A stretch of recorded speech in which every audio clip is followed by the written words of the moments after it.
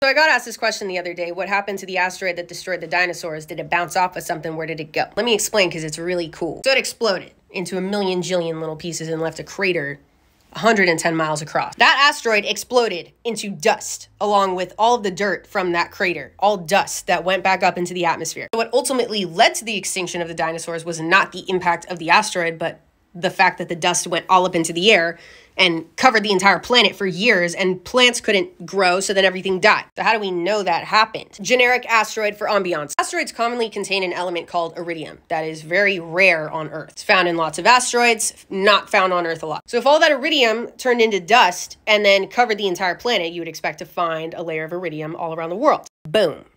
Found all around the world. Always at the date corresponding with the extinction that must have happened 66 million years ago.